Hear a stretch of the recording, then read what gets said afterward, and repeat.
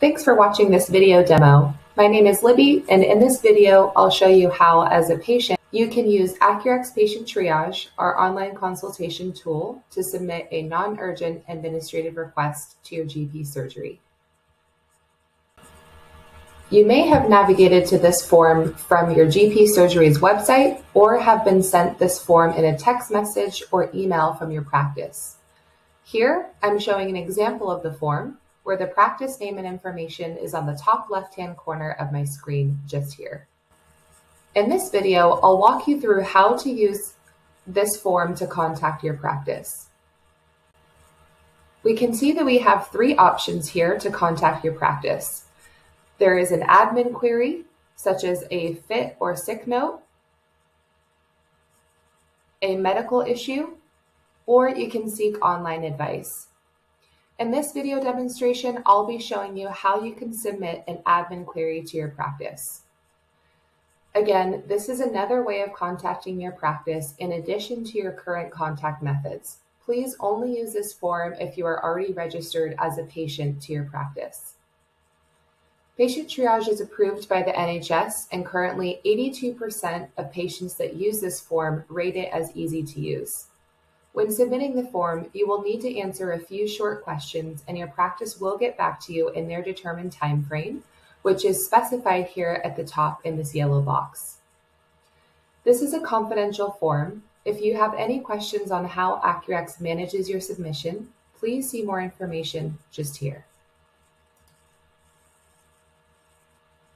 This page is specifically designed for patients for your information. If you'd like to chat with our support team for more information on this or how the form works, please click here to start a chat with our team. Going back to the form, please do not use this form for urgent or emergency requests. Instead, please call 111 or 999 if it is a medical emergency. Also, the forms that are submitted to your practice will only be read during office hours. The forms will not be read on Saturdays and Sundays or bank holidays. The form can be submitted using your computer or your mobile phone or tablet. So let's take a look at how we can submit an admin query here.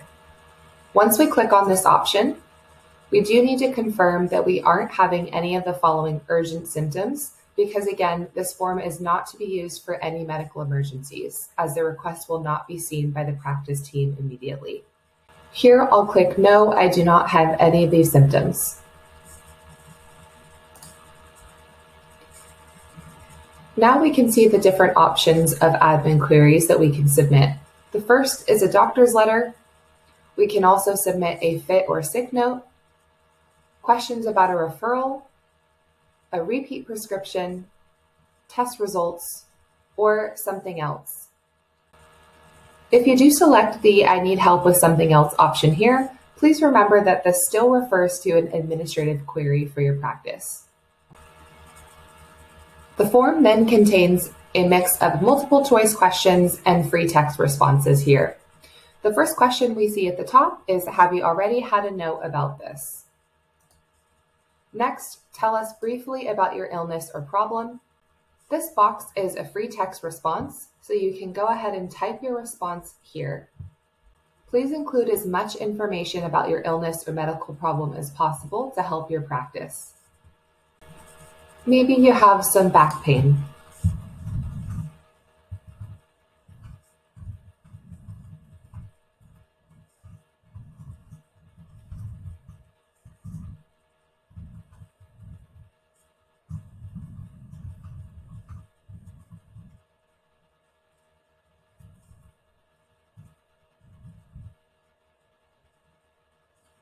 The next question is, when would you like the note to start? When do you think you can return to work?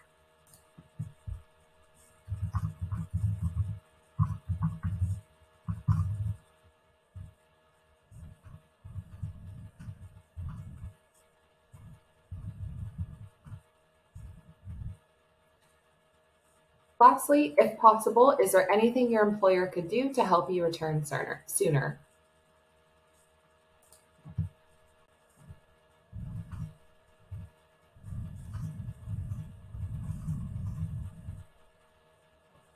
When you're happy with those answers, go ahead and click Continue. And then you'll enter in your own demographics. You can submit a form on behalf of yourself or someone else. Entering in your details correctly on this screen helps the practice match you to your records at your GP surgery. I'll go ahead and enter in my test patient details here.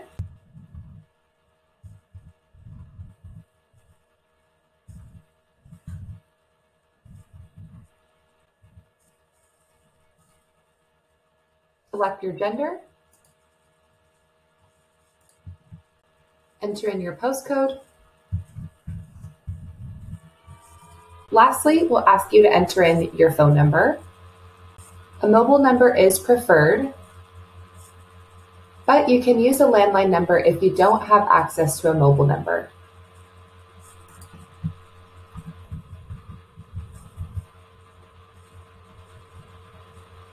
Next, we'll ask if you have access to the phone right now. If you don't have access to the phone right now, or you can't receive an authentication code, you can still continue submitting the form without these steps. I'll just show you what it looks like to complete these steps here, if you do have your phone. I've now received an authentication code to my mobile number provided in a text message, and I'll enter that number in just here.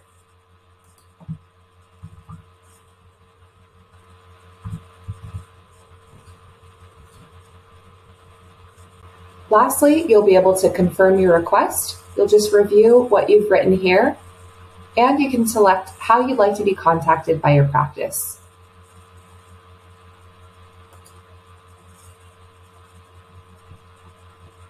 You can also choose to receive a confirmation text for this request.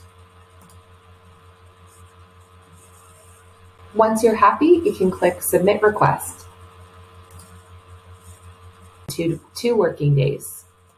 If you do become unwell or if you need help more urgently, please do consider calling the practice or NHS 111 for advice. Again, if this is a medical emergency, please call 999. Lastly, there is a patient survey, which is an option for giving your feedback on your experience in using the patient triage form. By clicking into this white box, you can tell us about your experience.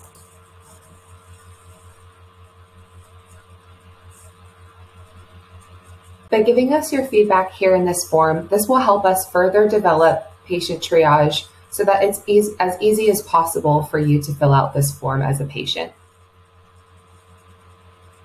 Thanks for watching this video.